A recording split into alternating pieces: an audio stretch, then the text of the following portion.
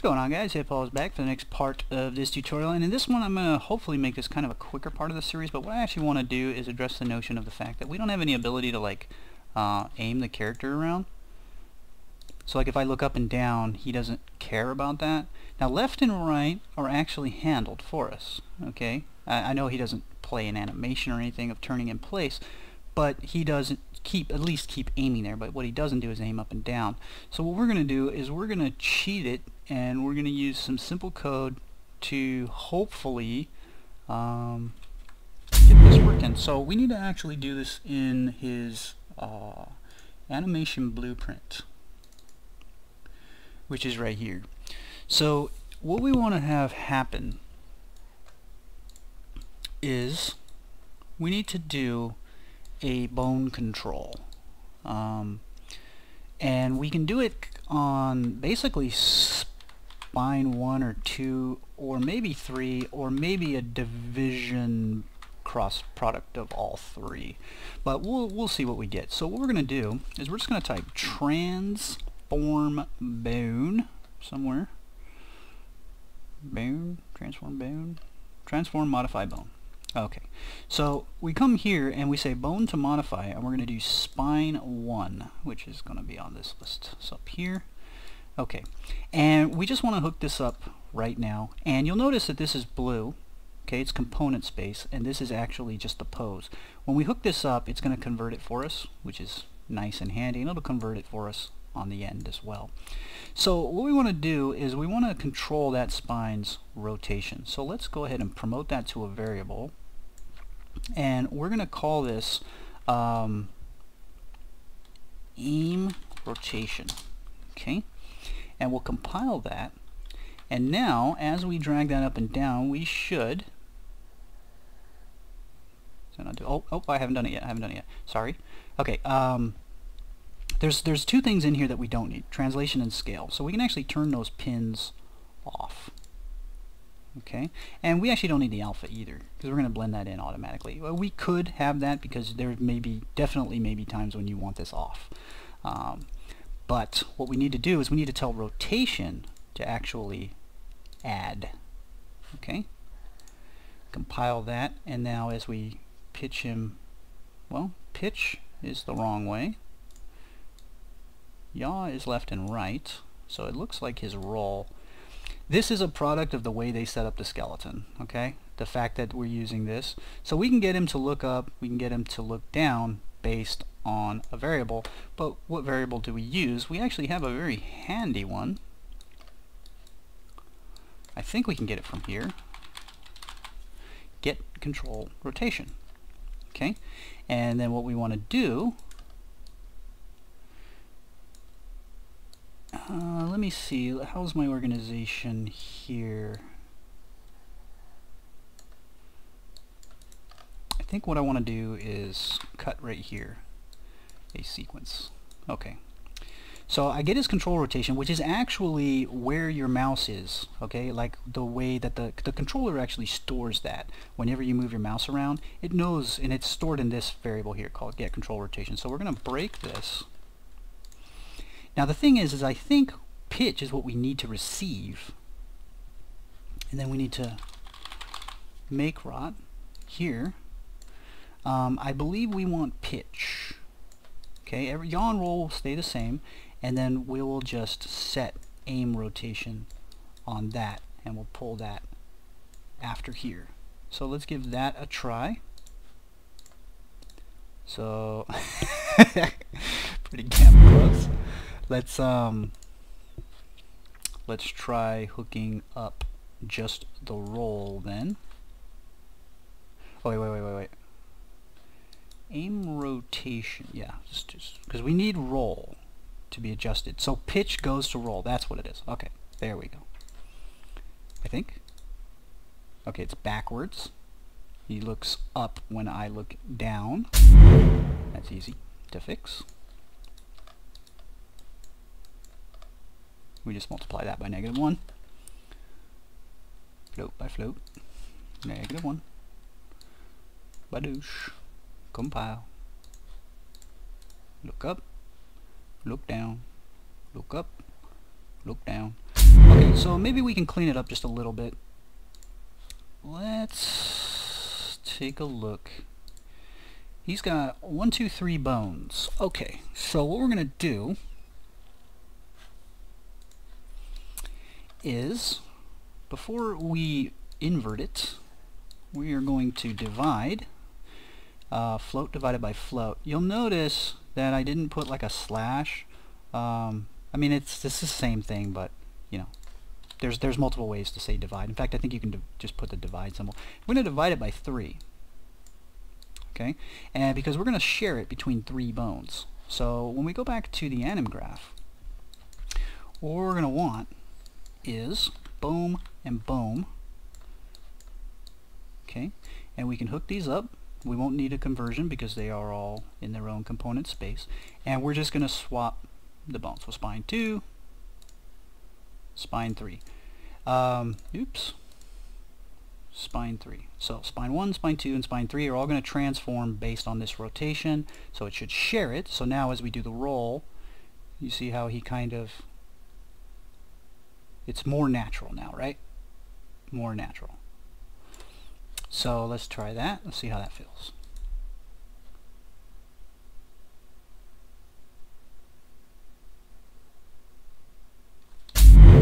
I did screwed up something. Additive component, additive component, additive component, spine 3. We may not want spine 3. Let's skip spine 3. Let's just split it between spine 1 and 2. I think spine 3 might be screwing it up, but maybe not. We'll see. Event graph, we'll divide by 2 now. So we want to split it between the 2. And we'll try that. If it goes below 0, I think. Let's print that rotation and see what we get. There's always something, right? Always something. It's a product of me never trying these things before I show you guys how I'm doing it. Okay, so the roll here is, oh, it's going to 180. If it goes below 0, it doesn't go negative. Wait, it goes negative. So negative 30. I'm looking at the very top number, the roll there. So if I look up, it's negative 45. If I come down, it's, once it goes past the 0, it goes to 180. And then negative 180?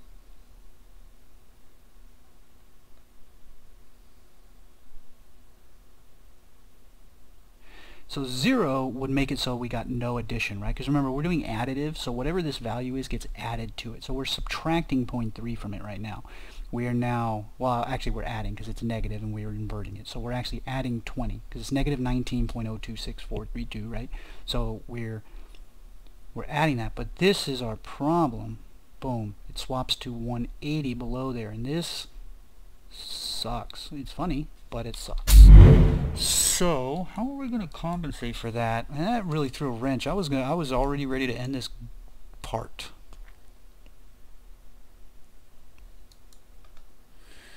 Get control rotation. So it sucks because it's negative one direction, but it's, oh, okay, hang on. Let's just print the pitch. Okay, 0. Okay, we're going positive. As we go below 0, we go to 360 instead of negative. So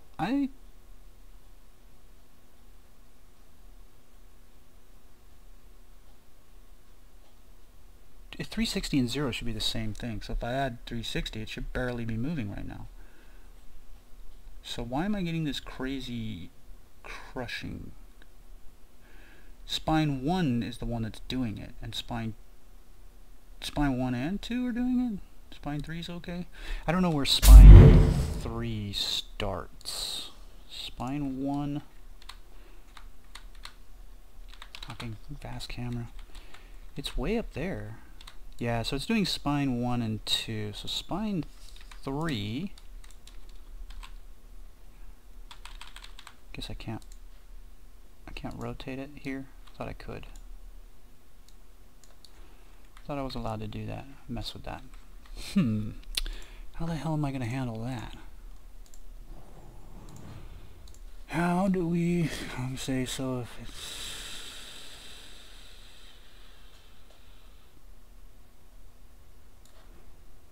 Because I think what we need to do is we need to say if we're greater than 180, let's subtract from 360.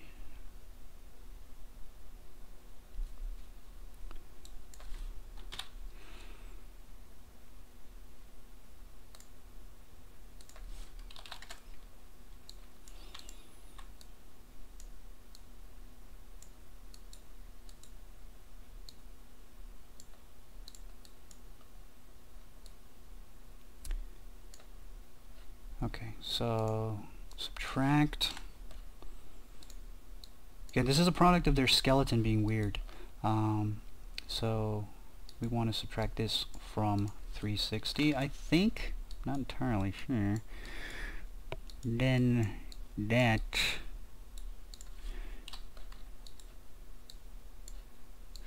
I think we can do a switch on Boolean. No, we can't do that here?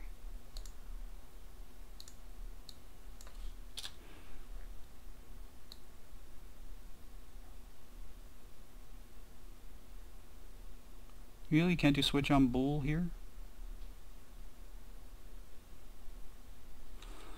You used to be able to switch on bool, didn't you? I know we can select.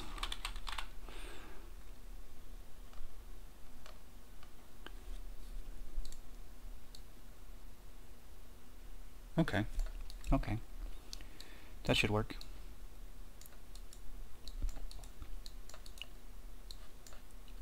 So before we divide by 2, if it's greater than 180, we need to do subtract it from 360. If not, we need to use that. That's not going to be right. I know I didn't get this right.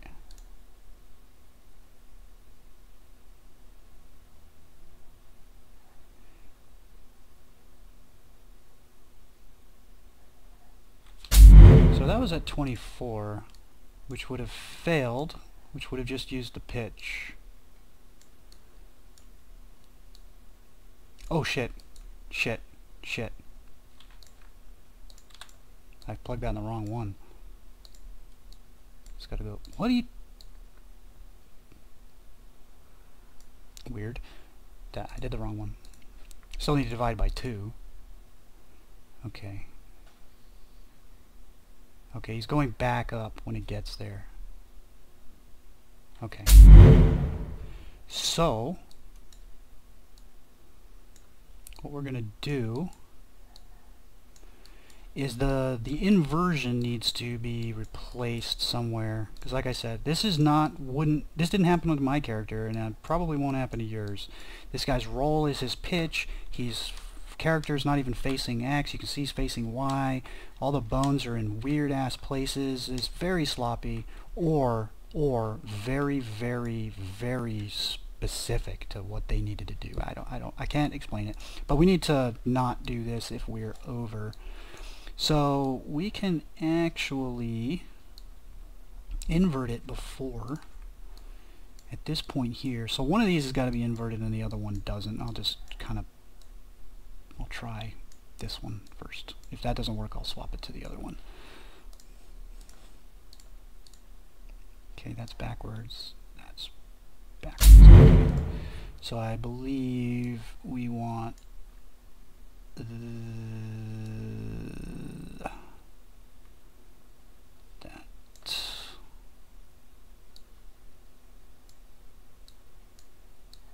like that.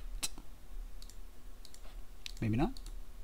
Down, up. Yay! I freaking figured it out. Much better, right? Much better. Okay, so we did have to take into account that they've got some very odd stuff going on in their skeleton. I'm actually pointing at the screen. But there's some odd stuff in their skeleton. It's really strange. It's retargeted.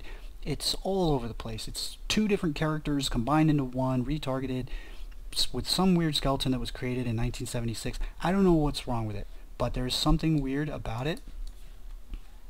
I don't need any of that anymore, but we did solve it. Because, like I said, what we needed to do was we can still use the control rotation. We just had to figure out what was going on. As you saw, as we go below 0, we end up flipping to 180. So if we go above 180, it flips to 360. So anytime it hits that, we need to say if it's now 360. We need to take 360 and minus that, which will give us 0, so we get no change. If we're now at 350, we'll get 10. So now we're only adjusting by 10. But if it's the other way, if we're looking up or down or whatever the hell, I'm confused, right? Hopefully I've confused you too, because I'm just as confused. And you'll notice, you see what I did. I was just like, okay, well if it ain't this one, it's going to be the opposite, right? And that's what we did. And we did know that we didn't want to invert it based on this float here. So we select a float based on whether or not it's 180. We do a little bit of swapping around between the two options. We still need to divide by 2 no matter what. We still need to make a rotation no matter what. And we still need to set that no matter what. And all this we need to read no matter what. And that's it. So I'm sorry that it took a little bit extra time, but it hopefully shows you guys how to attack some of these weird-ass problems. Because it does work now. And it's relatively blended pretty good, I think. And we didn't have to do any weird-ass aim offset stuff, which I think would have been just as freaking confusing. I like to do it this way anyway. Now, if you want to do left and right, it's a little bit harder, and the reason is because you actually have to take into account that you can only look so far to the right before the character actually needs to turn. It gets really tough. Which is why I actually prefer just to spin the character in place. I see that in a trillion games. Nobody ever cares. Nobody ever gets upset. And I think it's overhead and confusion and work on top of, no real necessity. Of course, if you're going for a simulation and it's important to you that things look correct in all cases, for like a game like what the hell is that game? I wanted to say Mad Max 3, Max Payne 3, where the whole, half of the selling point of that game was how realistic the animations are. You can't do something like this, because there ain't nothing even remotely realistic about this, about my character spinning around, like he's magic. So in this case, you would want to have a at least a turn in place animation. But we got the aim up and down, and it should be relatively accurate, and it'll still work during run and everything else too. In fact, it should work during jump. It does. Okay, you can see there, like so. So that should handle how we're going to aim up and down, and will be nice. And the cool thing too is if we tell a bot to aim at something, like to change his control rotation to point at something, he will receive the benefits of all of this too, because it's in an animation blueprint. So this is Hitboss signing off. Thanks for watching. I'll see you guys in the next one.